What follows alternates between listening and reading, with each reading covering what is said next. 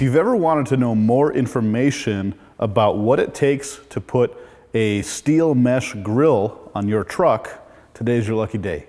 My name is Chris Nelson, and this is Headlight Revolution. You can find us online and these products for sale at www.headlightrevolution.com.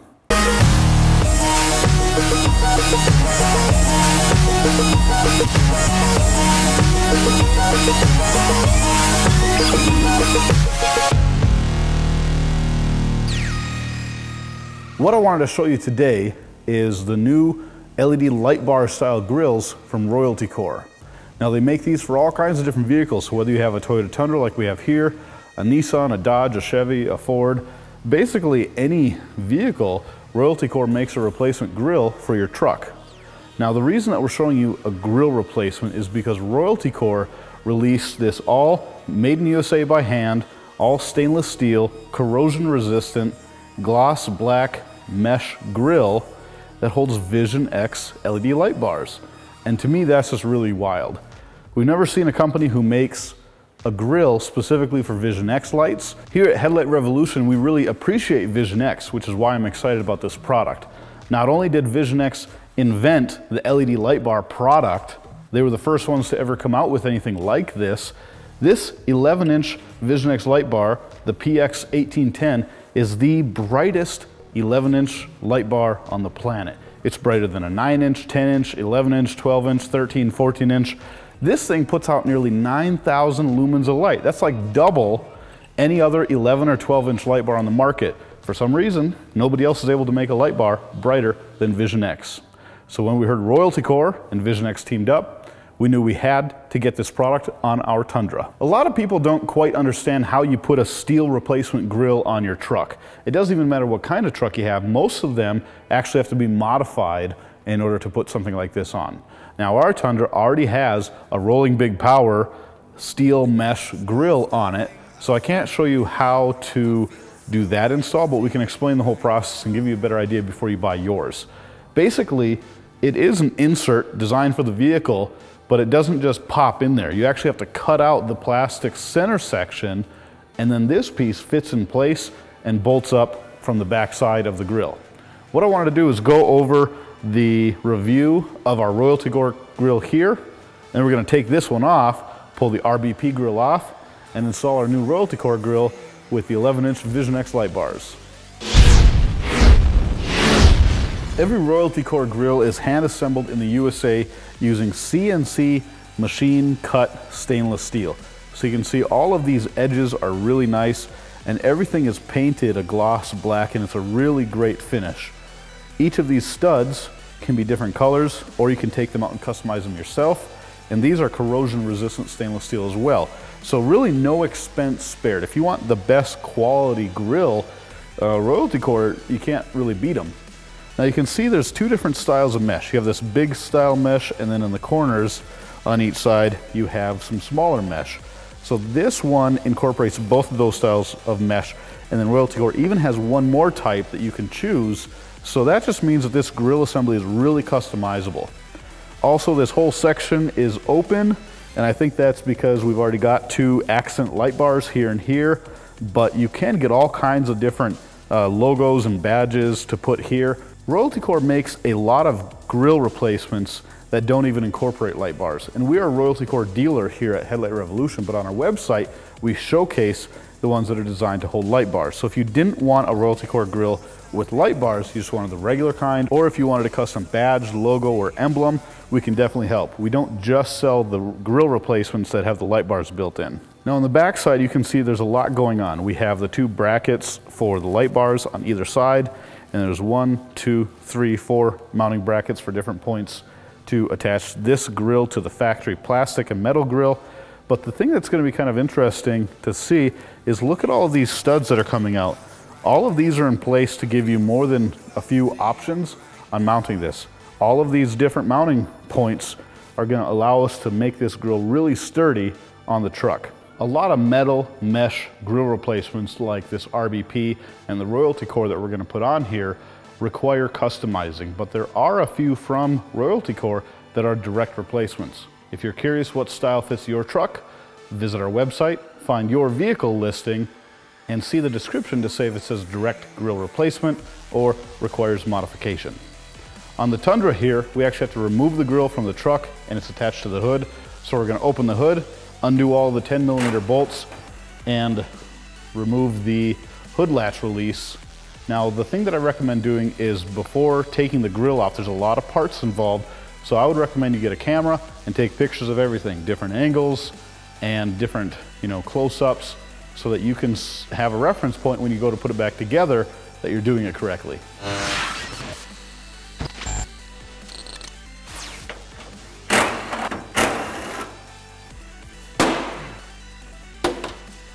This RBP grill is held on in 6 places with this little right angle bracket, which is nutted to the new steel mesh grill, and then it has Phillips screws that go into the factory grill. And if you see on the back side of this, it's just a speed clip on the opposite side of the plastic lip on the grill, and so it goes up into that to keep it secured. So really all we have to do to get the old one off is take the screws out.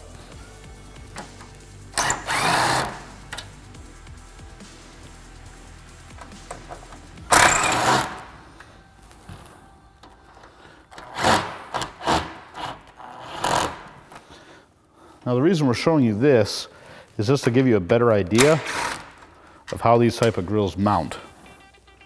If we can show you the process on 2 of them, that should help you with your project. Also, you can see that the hood latch release is on this bracket here. This is mounted to the inside of the grill. You kind of see how this works. This is where the rod used to be. And this just holds it up and positions it in place so that when you pop the hood, you can get your fingers in there. Once we have all of the mounts released, the steel grill and the plastic original grill should just let go of each other.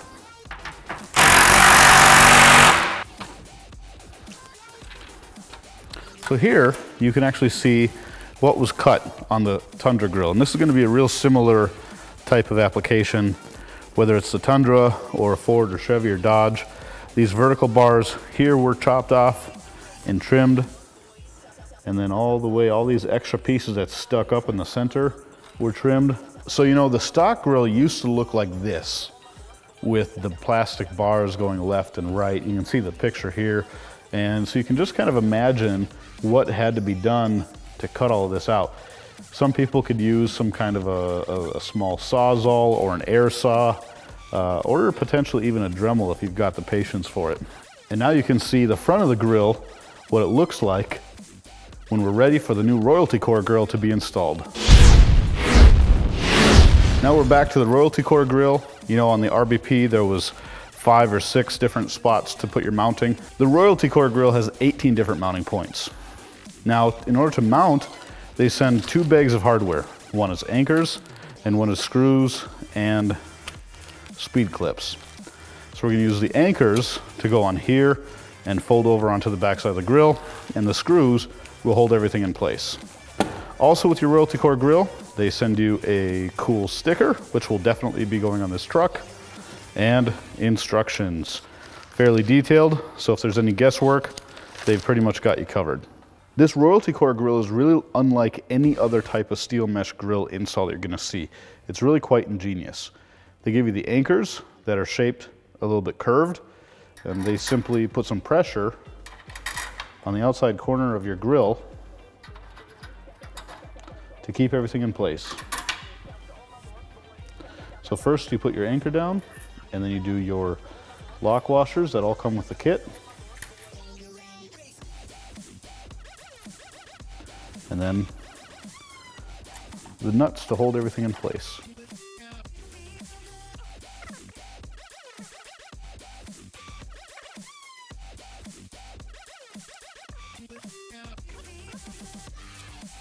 So we'll go around the whole perimeter, adding these anchors and snugging the new Royalty Core grill up to the original grill.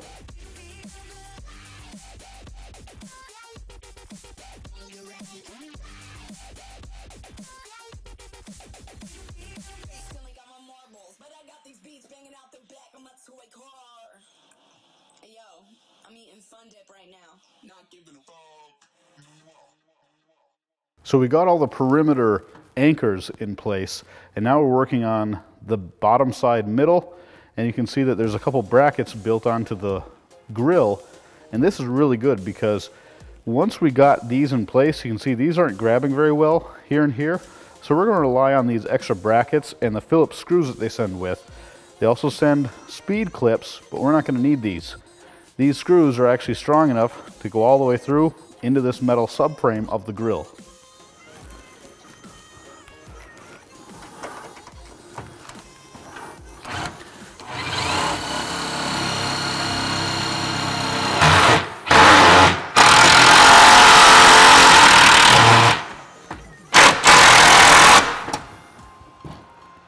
I really am comfortable with that. I feel like that's going to really allow us to have a sturdy grill on this truck. You have this bracket, and two on the top also. So after all the anchors are done, and after these 4 brackets are screwed in place, this thing's going to be rock solid. Now that the grill is mounted securely, and I'm comfortable with the amount of anchoring that we have, we're going to mount the light bar to the grill. The Vision X light bar has a very unique type of mounting system.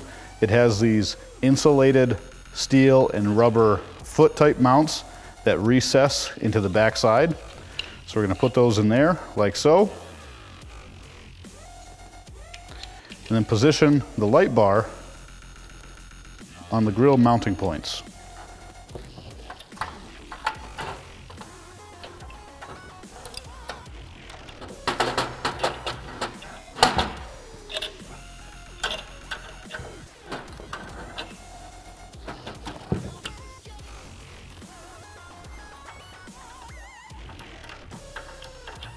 It's going to take some adjusting to get the Vision X light bar aligned how you want it. So take your time. Mount one at a time, flip it around, and see what it looks like. See, I think that this is this side's sticking out more than this side, and that's probably okay. You got this curvature, there's really nothing you can do about that. What I'm mostly concerned about is the gap on the 4 corners, and that looks pretty decent. So let's do the other one and see what that one looks like too.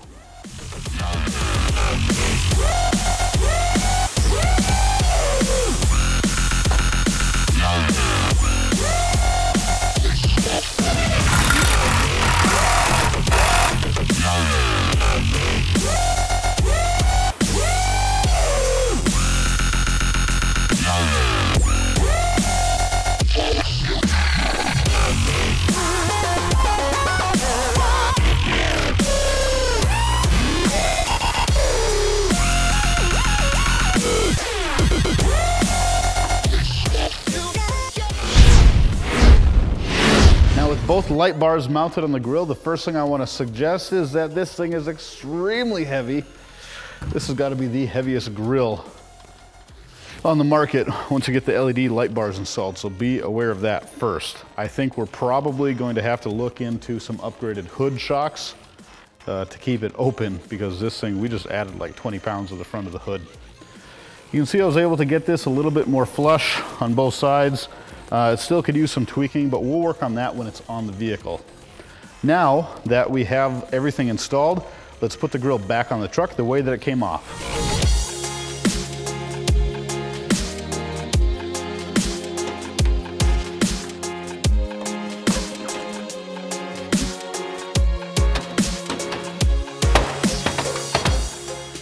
Now that we have the grill installed on the truck, we notice that we do indeed have to get heavier duty struts to hold it up.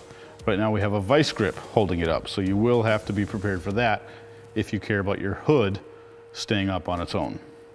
The last step is going to be wiring. Now in this video we're not going to show you the wiring. Basically each light bar needs 12 volts connected to a switch. We installed the switch on the dash already. We'll show you that next. And we already ran a relay harness to the battery and then got the wiring to here, and we have to connect it to each of the input powers on the light bars. So I've got the Deutsch connector that comes with the Vision X kit and my wiring, and I'm just going to custom wire this so that it all makes sense. We don't need the dimmer wire, so we'll tape that up and get that out of the way first. And then we'll zip tie this harness up and out of the way also. Since I have one power wire coming in for 2 light bars, I'm going to splice it so we can send another run of power wire to the other side of the vehicle to power the second light bar.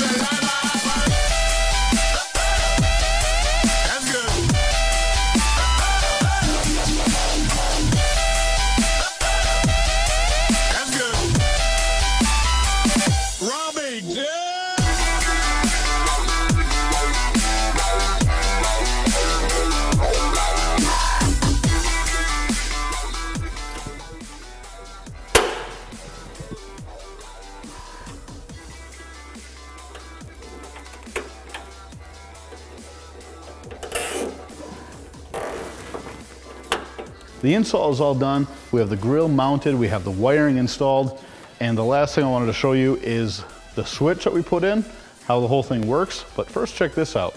This thing is heavy. I didn't need any help lifting this before. Now the stock struts, which were working fine 20 minutes ago, no longer hold the hood up. We're definitely gonna have to work on that. 2010 Tundra, we actually made a switch panel in the stock location where the auxiliary switches used to be, and this used to be a cubby. So what we did was we used the GTR lighting LED halo switches. We mounted 5 of them, and they're all connected to different auxiliary lighting. This is the roof light bar, this is the bumper light bars, here's the fog lights. That one's the new Royalty Core grill with Vision X lights. And this one is a flasher module to make the whole thing go nuts.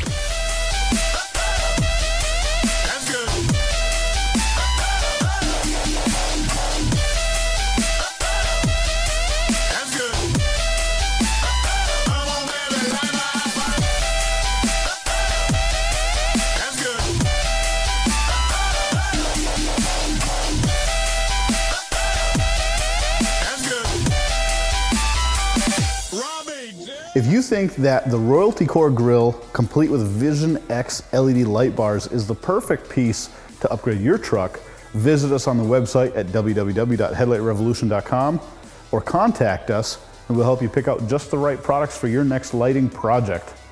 Now, our shop Tundra has Vision X Optimus LED fog lights, Vision X 42-inch Evo Prime bumper light bars, Vision X PX series 18-inch light bars, GTR lighting, low beam and high beam HIDs, and of course the Vision X XPI 27M Iris light bar, totaling over 90,000 lumens of light. If you want to compete on this level, let us help you with your truck project. www.headlightrevolution.com. Thanks for watching, and if you want to see what we do to this Tundra next time, subscribe to our video, and we'll see you later.